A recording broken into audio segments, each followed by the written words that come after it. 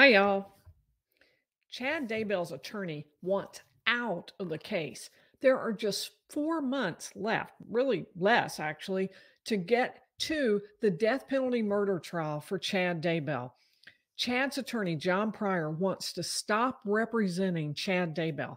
This is an extremely tough issue for the court to deal with, and I'm going to try to explain why. Now, starting over, Chad Daybell's attorney wants out of the case. With just 4 months ago until the death penalty trial of Chad Daybell, his attorney, John Pryor, wants to get out of the case. This is an extremely hard issue for the court to deal with, and I want to talk about why. Now, before I forget, please hit that like button and subscribe. We'd love to have you back. Let's get into today's video. Chad Daybell is accused of murdering the children of Lori Vallow Daybell, JJ and Tylee, as well as his own wife, Tammy Daybell. After Tammy died, Chad married Lori Vallow Daybell. Now, Lori has already had her trial. She was convicted of murder, but the death penalty was not on the table for her. While the state initially asked for it in her case, the court took it off the table as a sanction for the state being late with discovery they've been supposed to turn over. But the state is still seeking the death penalty against Chad. Now, after years of waiting, the trial is finally 4 months away. And then just this past week, Chad's lawyer, John Pryor, filed a motion asking to get out of the case. This is the motion that John Pryor filed. And we'll take a look at the parts that I've highlighted. Since May 25th, 2021, undersigned counsel, that's John Pryor, has represented Mr. Daybell in this case and the related previous case. Undersigned counsel has undertaken as sole counsel all matters of representation. Mr. Daybell retained undersigned counsel with personal funds. At a hearing on January 19th, 2023, this court inquired of Mr. Daybell and declared him indigent pursuant to Idaho statute. Mr. Daybell does not have the ability to pay for counsel's continued services, and Mr. Daybell seeks the appointment of two capital qualified attorneys to represent him in this matter. So John Pryor has represented Chad Daybell for 2.5 years and only now wants out. And Chad wants not one but two lawyers to replace John Pryor. Now, I was curious. There was some insurance money. Does Chad really not have the money to pay for John Pryor? Which made me ask the question, what would it take to pay for an attorney to represent someone in a death penalty case? I know it would be extraordinary, but I wasn't sure just how much it would be, and I wanted to be able to explain it to you. There's a group called deathpenaltyinfo.org that collects studies about the death penalty. And this study looked at how much time and money it costs to use public defenders. According to the study, on average, the public defense attorney spent 2,298 hours on a capital murder case, which is more than a full work year of life. And the cost to the county was $229,800 for a public defender, even higher, $287,250 for appointed counsel. So very few people could afford that. And Chad Daybell almost surely could not, because he's been in jail for years by now. Now let's keep reading in the motion. As the court is aware, this case is both extraordinarily complex and the prosecution is seeking the death penalty, which requires counsel to essentially prepare for two trials. This court has set aside 2 full months for a trial, and the prosecution team consists of no less than 5 attorneys from 2 county offices, including an out-of-state attorney hired at taxpayer expense. Now, for the prosecution to get 5 lawyers to 1 for the defense, that does seem like a clear mismatch. And I will say this, it would be extremely tough to do a several weeks long trial by yourself. A long trial is beyond exhausting. You work all day at maximum mental capacity, and then your brain has to be tuned in every second. If you're the one asking the questions, you have to be listening to the answer and you have to be formulating your next question. And if the other side is asking questions, you have to be tuned in so closely that you're listening to every word, and you have to be quick mentally because you need to be able to jump up and object before the witness even answers the question if there's a reason to object. So it's very mentally exhausting. And then when you leave the courthouse, Your workday is not in any way over. You still have to get ready for all of the witnesses the next day. And with John Pryor being the only lawyer on the case, he has to examine or cross examine every single witness while the state is spreading the job out over as many as 5 attorneys, however many actually come to trial. Now, that is overwhelming. And let me explain what he means about the 2 trials. Phase 1 of the trial will be about whether Chad is guilty. Phase 2 will be about whether he gets the death penalty. Both of those phases would have witnesses, and each phase would have different arguments. Idaho law even allows for a second jury for the death penalty phase if the first one can't continue to serve. So in practical terms, the second phase is going to be shorter. It's going to be less involved, but there would be 2 separate phases, and that's what he's talking about. We'll keep reading. Remaining on this case would require undersigned counsel to work around the clock more than full time for more than 4 months without compensation and without the assistance of any other counsel. He's not kidding about the requirement to prepare. That is a very all-consuming process. And he's saying the stakes are incredibly high for Chad Daybell because it is life or death. And I'm going to work like crazy for 4 months, and I'm going to do it for free. I'm not going to be paid for that. Now, in theory, there could be a solution to that problem, right? The court could appoint John Pryor and have him be the lawyer paid by the state because the state has funds to and is willing to pay for a lawyer. And that's their requirement. They must do that.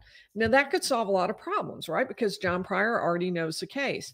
And the court has already found that Chad Daybell is indigent, so he qualifies to have the state pay for his attorney. But there's a big problem with that, and we will find it out just a little bit further down in the motion. Now, John Pryor filed an affidavit supporting this motion, and he said in that affidavit that Chad Daybell is on board with getting new attorneys. He said, Chad believes it would be a disservice for me to continue to represent him in a capital case and trial without compensation.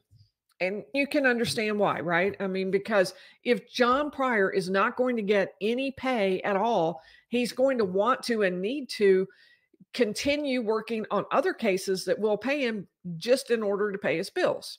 And it takes a lot of commitment to maintain that same level of enthusiasm in a case if you know you're not going to be paid. So maybe Chad doesn't feel comfortable with just how much work would be put in on his case. Would it be enough? Let's keep reading. This motion is made with Mr. Daybell's full consent. Why does he throw that in? The reason is, and here I want to get into a little compare and contrast with the Delphi murders case that we've also covered here on the channel. Now, in that case, Judge Gull removed the lawyers who were representing Richard Allen and did so against their will. The lawyers wanted to stay in the case.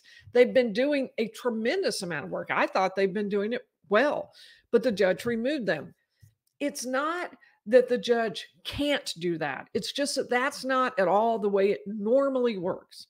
And in the Richard Allen case, the lawyers have asked the Indiana Supreme Court to let them back in on the case. Now, what you see here with Chad Daybell, that's much more normal, where the attorney wants out and the court is going to make a decision about whether that's going to be allowed. Let me show you how it's going to work. This is the Idaho statute about leave to withdraw. And here's what it says. No attorney may withdraw as an attorney of record for any defendant in any criminal action without first obtaining leave and order of the court on notice to the prosecuting attorney and the defendant, except as provided in this rule. Leave to withdraw as the attorney of record for a defendant may be granted by the court for good cause. So if you're a lawyer and you want to withdraw in a criminal case, most or maybe all states require you to discuss with your client before you do anything. You have to tell the court that you discussed it with the client. You have to say whether the client agrees that you can get out of the case. And even then, the court doesn't have to let you out. See what it says here. It says the withdrawal may be granted by the court for good cause. It's not a requirement. The court doesn't have to say, sure, you want out, you're out. Let's flip back over to the motion. This is John Pryor writing. I have made a diligent effort to find a lawyer to assist in this matter for a significant amount of time. The attorney who I located and agreed to try to get qualified has not yet been approved by the Public Defense Commission. The time for him to be of any assistance to me in preparing for this trial is long gone. I think this point will help John Pryor in his request to get out of the case, because he's saying he made diligent efforts to get some help, to get someone else on board, and he couldn't do it. And it wasn't his fault. It was an administrative issue. He couldn't get the person approved by the commission that had to approve it. If the judge doesn't know exactly what was done to try to get another counsel, he's probably going to ask some questions about that. But John Pryor tries to go ahead and answer that because he knows that's immediately the court's question. Well, if you knew you had one person, they had five, why didn't you get some help earlier? Why did you wait so long to ask for this? When he says it's too late, I think what he's saying is that there's not enough time for another attorney to get up to speed fast enough and then be able to help in any meaningful way. By the time they got up to speed, it's already trial time. And he's saying that's too slow. That's not really going to make a difference. Now, we did get a little more information about this attempt to bring in another attorney in that affidavit that was filed. I convinced an attorney from the Boise area to petition to become capital qualified. Capital means a capital offense, death penalty. However, that process, even after a significant amount of time, has not been approved by the Public Defense Commission. The time to have meaningful assistance by co-counsel has long passed. At the present time, even assuming I work 24 hours a day and 7 days a week, could not complete all the tasks necessary to represent Mr. Daybell in this matter. It is no secret or surprise that the Public Defense Commission lacks the necessary number of capital qualified attorneys in this state to effectively represent all the needs of this state. Therefore, with the consent of and the request by Mr. Daybell for other counsel, I hereby request to withdraw from this matter. Let's read a little bit more. Because Mr. Daybell is facing the death penalty and has been determined indigent, doesn't have enough money to pay for his own lawyer, he is statutorily entitled to appointment of two counsel who are capital qualified at state expense. So Idaho has a provision that Chad Daybell is entitled for the state to pay for two attorneys. Now, John Pryor had trouble finding even one. He had trouble getting one person to come on board to help him. And now the judge is going to have to find not one, but two to replace John Pryor. So the judge is going to be in a very hard spot if John Pryor gets out. That's going to put even more pressure on the judge, because if John Pryor doesn't even want to stay in the case and the defendant has only one lawyer instead of two, it starts to become something closer and closer to an appellate issue. And so that's one of the concerns. I wanted to show you what the requirements are under Idaho law. These are some of the requirements for an attorney who's going to help with a death penalty case. The lead trial defending attorney must meet or exceed the following experience levels: active practitioner with no less than 10 years in criminal defense litigation. So anyone who's been practicing 9, 8, 7, 6 can't do it. Lead counsel in no less than 10 felony jury trial tried to verdict. Again, that's going to cut out most lawyers. Lead or co-counsel in no less than one capital case tried to verdict or capital sentencing. So this is going to be a tiny group to pull from. Very few people are going to fit all of those. Now, trial co-counsel defending attorney who are not qualified as lead trial counsel have to meet these experience levels: no less than 5 years litigation and one of the following: lead counsel in no less than 5 felony jury trials tried to verdict, or lead or co-counsel in no less than 1 capital case tried to verdict or capital sentencing. Those are very strong requirements. They aren't without reason. I mean, there are good reasons to require those qualifications, but at the same time, that limits the number of people who might possibly take this representation on, and that makes it more difficult to find somebody. Let's flip back over now to our motion. While undersigned counsel could accept appointment to this case if it were non-capital, because Mr. Daybell is facing the death penalty, Undersigned counsel cannot be appointed pursuant to statute. The counsel therefore moves to withdraw. I mentioned earlier that one possible solution would be for the court to appoint John Pryor. He already knows the case. He is currently representing Chad Daybell. Chad Daybell felt comfortable with him. Maybe the court would think, let me use state funds to pay John Pryor. But that's not going to work. John Pryor doesn't meet those qualifications. Now, Chad Daybell was allowed to hire any lawyer he wanted. He didn't have to hire somebody who met those requirements. But if the court is going to appoint someone for a capital murder case, then that person has to meet all those requirements. So you might be thinking, if the attorney wants to get out, the attorney just gets out, right? But it is not that simple. The court is going to be very reluctant to grant John Pryor's request to withdraw. And there are a lot of reasons for that. The number one reason is that it will delay trial. This case has been pending for years now, and we are just 4 months away from the trial. So if new lawyers come into the case, they're going to need time. They're going to have to read all those documents. They're going to have to go through all the discovery. And you may remember that Chad's lawyer attended a lot of Lori Vallow Daybell's trial. The new lawyer almost surely will not be somebody who attended that trial. So they're going to have to review Lori Vallow Daybell's trial. They are going to need a lot of time.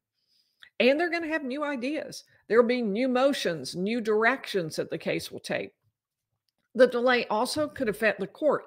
A trial this big and this significant requires a lot of arrangements. And by now, a lot of those have already been made. So those will have to be canceled and they'll have to be made all over again for the new trial date. And since Chad was declared indigent in January 2023, Chad's lawyer has known at least since then that he probably was not going to be paid. This is not a surprise to him. So the court is going to ask the question, why now? Why did you wait so long to raise this?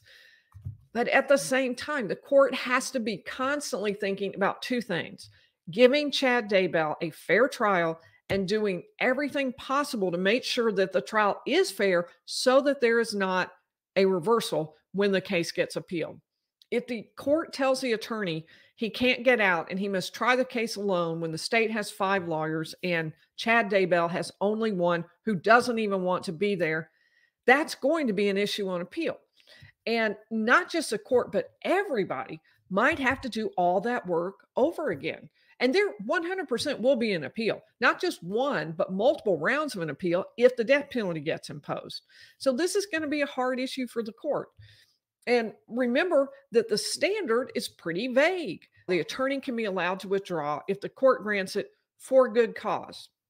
That leaves a lot of discretion. My guess, and this is purely a guess, is that the court will decide to let John Pryor out. But the court has a lot of discretion as to what he's going to do here. The court set a very quick hearing for this week on the 18th. Now, I would imagine the court is thinking very hard about whether there is any way to keep the case on track for trial. And the state is going to come face to face with the question too: should they drop the death penalty? Because that would mean Chad Daybell's present attorney, John Pryor, would not need to be capital qualified. He could be appointed and paid by the state to represent Chad Daybell. The trial could go on as planned. But the state has a lot of reason not to drop the death penalty. Most importantly, of course, is that they've already decided that they think the death penalty is the just result in this case. They think that's what should happen in this case. And the state also has to consider what it would mean in other cases if they drop the death penalty here in this case. Will they be setting a precedent? Could they be encouraging defense lawyers or defendants to have lawyers withdraw at the very last minute in hopes that the state will be forced to drop the death penalty in those cases? So these are very hard questions, and we will see what happens on the 18th. Be sure to like and subscribe, and I will see you back for updates.